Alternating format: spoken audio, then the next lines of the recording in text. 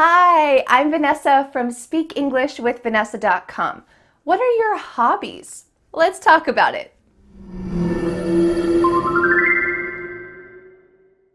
What are you going to do this weekend? Are you going to stay on the couch relaxing, or are you going to have a lot of friends and family over to your house for a big dinner? Everyone has different activities that they like to do in their free time, and these activities are a common topic in daily conversation. So today I'm going to help you learn how to talk about your hobbies in English. I have something that I need to get off my chest. This means I have something important that has been weighing me down that I need to share with you, and that's this. In daily, natural English conversations, we never use the word hobbies. What? We never say, what are your hobbies? I have a lot of hobbies. Nope. Unfortunately, this is a common word that's used in English textbooks, but in real conversation, we never use the word hobbies. You might occasionally see this in news programs or some kind of situation like this, but in daily conversation, we don't use hobbies. In today's lesson, I'm going to use the word hobby, as you can see up here in the title, because it's kind of like a news article presenting about hobbies. But don't worry, I'm also going to share with you some natural ways that you can discuss hobbies without actually using that word, but we'll get to that in a moment. First, let's talk about how to describe your hobbies in English. There are 4 common sentences that we use when we're talking about our hobbies, and they're pretty simple. They are, I like to, I love to, when I have time, I usually, I wish I had more time to. These seem pretty simple, right? Well, I would like to present to you 20 common hobbies. We're going to be practicing these sentences. You're welcome to say these sentences out loud with me, or after you watch the video, you can go back and say them out loud with me to exercise your pronunciation muscles, and it's a great way to remember them by speaking out loud as well. All right, let's practice these sentences. I like to meet up with my friends. I love to have a good meal with my family. When I have time, I usually have friends over. I wish I had more time to just chill on the couch. I like to watch TV. I love to go to the movie theater. When I have time, I usually surf on the internet. I wish I had more time to play video games. I like to play the piano. I like to play the guitar. I like to play the drums, whatever instrument you like to play. I love to listen to music. When I have time, I usually sing. I usually dance. I wish I had more time to go to concerts. I like to learn English. I love to travel. When I have time, I usually take pictures of nature, of my friends, of my kids. I wish I had more time to read books about self-improvement. I wish I had more time to read something. I like to work in the garden, or just use garden as a verb. I like to garden. I love to go for a hike. I love to go for a walk. You can say, I love to hike, I love to walk, but it's a little bit more natural in conversation to say, I love to go for a hike. I love to go for a walk. When I have time, I usually play with my dog. When I have time, I usually play with my kids. Or I wish I had more time to play soccer. I wish I had more time to play tennis. We can also use the word do for some activities. I wish I had more time to do yoga. I wish I had more time to do aerobics. The difference between play and do has a lot of different rules. That's another video for another time, but you can use this to talk about your hobbies. Now that you know how to talk about free time activities, let's go back to the problem of the word hobby. How can you ask someone about their hobby if you can't use the word hobby? Well, I'd like to tell you 4 common questions that we use to bring up the topic of free time activities. Question number 1, what did you do this weekend? This is not a specific question. This is not directly asking, what activities do you like to do? This is indirect. But when I say, I went to an outdoor skating rink because it was freezing outside and it was a lot of fun, you learned something about me. You learned about an activity that I like, skating. Ooh, you've taken that information now. This shows that we often ask about hobbies or about free time activities in an indirect way. Let's take a look at the next question. When someone asks you, what did you do this weekend? Or what did you do yesterday?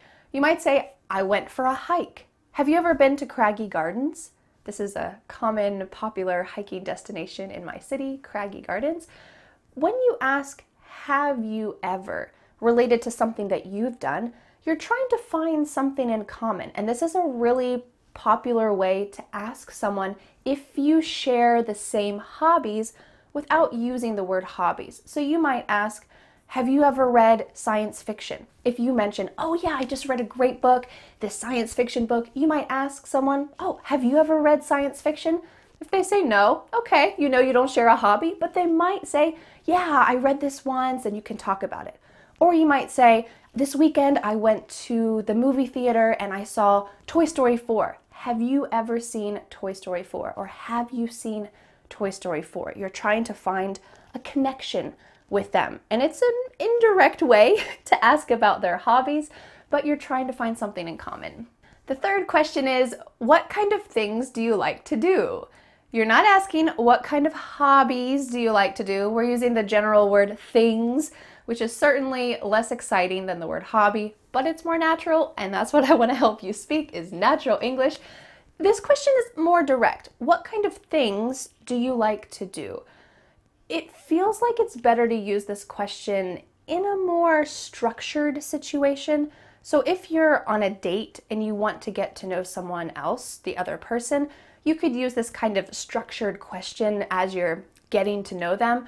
But if you're in the office and your boss introduces you to your new coworker and you're just having some small talk, you probably wouldn't use this direct question because it feels a little bit like an interview maybe, but when you're on a date, that's kind of fine, right? You want to get to know more information about the other person directly. So you can use this in more structured situations.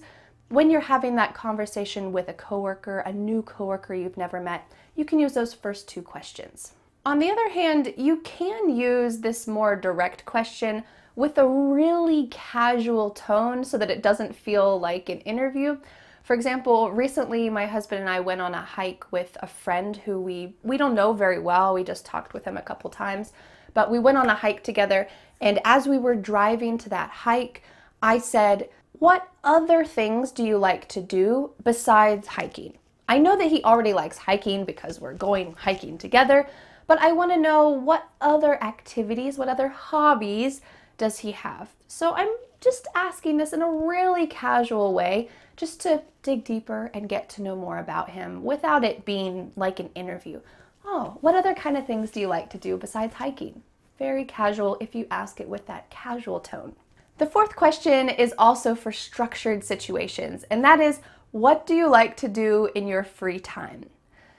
This is similar in that it's better for maybe a date when you're really trying to get to know someone else, or maybe for an interview in this structured situation.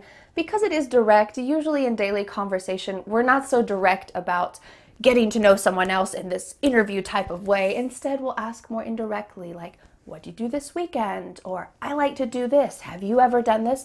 Those first two questions are going to be much more indirect for daily conversation, but the second two questions can be used in structured situations, which we all do encounter in life. They're just in different places. Let's go to the final and possibly the most important section, how to ask follow-up questions. When someone shares a free time activity with you and they say, yeah, when I have time, I like to garden.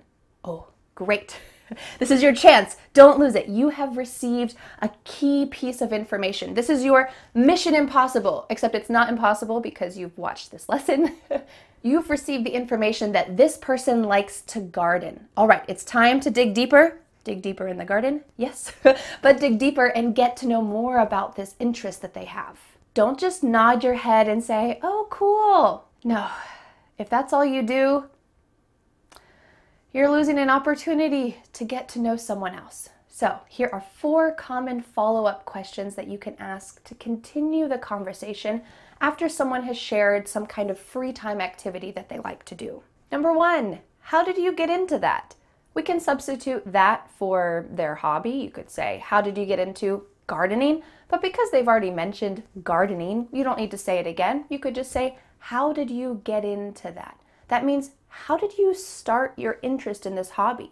And they might say, oh, well, I wanted to spend more time outside, so I just went for it. Cool, you're asking a follow-up question. Let's look at the next one. How long have you been doing that? How long have you been gardening?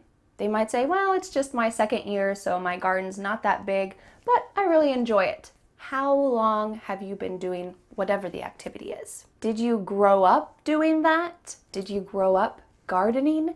They might say, well, yeah, my dad had a vegetable garden when I was growing up, but I didn't really help him that much with it. This question doesn't apply, of course, to every activity, but it's a common one, especially for something that you might have learned as you were growing up. The 4th question is, do you usually do it alone, or do you have friends who do it with you? You might add the activity here. Do you usually garden alone, or do you have friends who garden with you? The other person might say, yeah, sometimes my kids help to pick the tomatoes, but they mysteriously disappear when it's time to weed the garden. Of course, you don't want to ask those 4 questions like a rapid-fire interrogation. This isn't really Mission Impossible, but it's a great way to continue the conversation and dig a little bit deeper.